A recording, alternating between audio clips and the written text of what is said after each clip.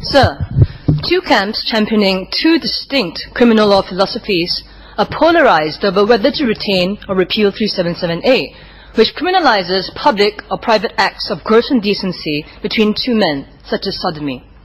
The Liberal camp wants 377A repealed. They offer an argument from consent. Government should not police the private sexual behaviour of consenting adults. They opine this violates their liberty or privacy. They ask, why criminalise something which does not harm anyone? If homosexuals are born that way, isn't it unkind to discriminate against their sexual practices? These flawed arguments are marinated with distracting fallacies which obscure what is at stake. Repealing 377A is the first step of a radical political agenda which will subvert social morality, the common good, and undermine our liberties. The communitarian camp argues from community values. These social conservatives want 377A retained to protect public health, morality, decency, and order. A Keep 377A online petition attracted over 15,000 signatures after a few days. Like many, I applaud the government's wisdom in keeping 377A, which conserves but upholds the national interest. Conservative here is not a dirty word, connoting backwardness. Environmental conservation protects our habitat. The moral ecology must be conserved to protect what is precious and sustains a dynamic, free, and good society. The welfare of future generations depends on basing law on sound public philosophy. We should reject the argument from consent, as its philosophy is intellectually deficient and morally bankrupt. Sir, the arguments to retain 377A are overwhelmingly compelling and should be fully articulated so legislators can make informed decisions and not be bewitched by the empty rhetoric and emotional sloganeering employed by many radical liberals, which generate more heat than light. The real question today is not if we should repeal 377A now or wait until people are ready to move.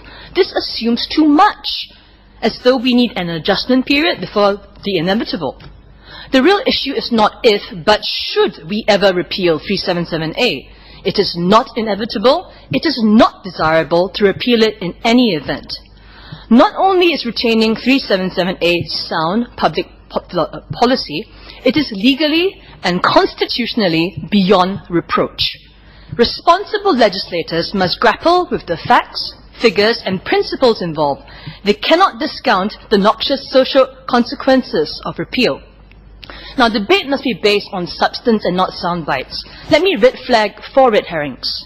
First, to say a law is archaic is merely chronological snobbery.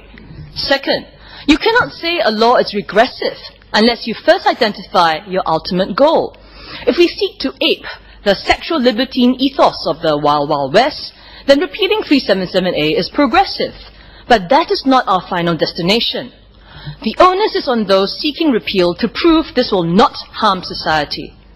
Third, to say a law which criminalises homosexual acts because many find it offensive is merely imposing a prejudice or bias, boldly assumes no reasonable contrary view exists. This evades debate.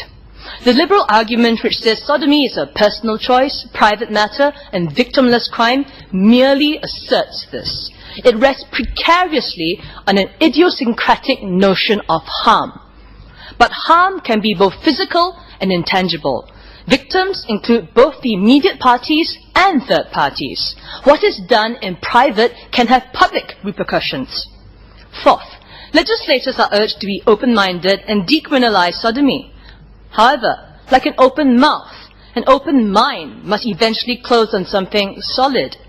Legislators are urged to be objective and to leave their personal subjective beliefs at home, especially if they hold religious views that homosexuality is aberrant. This demand for objectivity is intellectually disingenuous, as there is no neutral ground, no Switzerland of ambivalence when we consider the moral issues related to 377A, which requires moral judgment of what is right and wrong. Not to take a stand is to take a stand. As all law has a moral basis, we must consider which morality to legislate. Neither the majority or minority is always right. But there are fundamental values beyond fashion and politics which serve the common good. Religious views are part of our common morality. We separate religion from politics, but not religion from public policy. That would be undemocratic. All citizens may propose views in public debate, whether influenced by religious or secular convictions or both. Only the government can impose a view by law. By the way, one does not have to be religious to consider homosexuality contrary to biological design and immoral. Secular philosopher Immanuel Kant considered homosexuality immoral acts against our animal nature, which did not preserve the species and dishonored humanity. The issues surrounding 377A are about morality, not modernity or being cosmopolitan. What will foreigners think if we retain 377A? Depends on which foreigner you ask. Many would applaud us. Such issues divide other societies as well. A group of Canadians were grieved enough to issue an online apology to the world for harms done through Canada's legalization of homosexual marriage, urging us not to repeat the mistakes. These debates are not closed locally or globally. Singapore is an independent state. We can decide our own laws. We have no need of foreign or neo-colonial moral imperialism in matters of fundamental morality. Sir, there are no constitutional objections to retaining 377A while decriminalising heterosexual oral and anal sex. 3 legal points are worth making. First, there is no constitutional right to homosexual sodomy. It is not a facet of personal liberty under Article 9. Nor is there a human right to homosexual sodomy, though some like to slip this in under the umbrella of privacy. Human rights are universal, like prohibitions against genocide. Demands for homosexual rights are the political claims of a narrow interest group masquerading as legal entitlements. Homosexual activists often try to infiltrate and hijack human rights initiatives to serve their political agenda, discrediting an otherwise noble cause to protect the weak and poor. You cannot make a human wrong a human right. Second, while homosexuals are a numerical minority as a social fact, there is at law no such thing as sexual minority. Activists have coined this term to draw a beguiling but fallacious association between homosexuals and legally recognized minorities like racial groups. Race is a fixed trait. It remains controversial whether homosexual orientation is genetic or environmental, perhaps both. There are no ex-blacks, but there are ex-gays. The analogy between race and sexual orientation or preferred sexual preferences is false. Activists repeat the slogan sexual minority ad nauseum as a deceptive political ploy to get sympathy from people who don't think through issues carefully.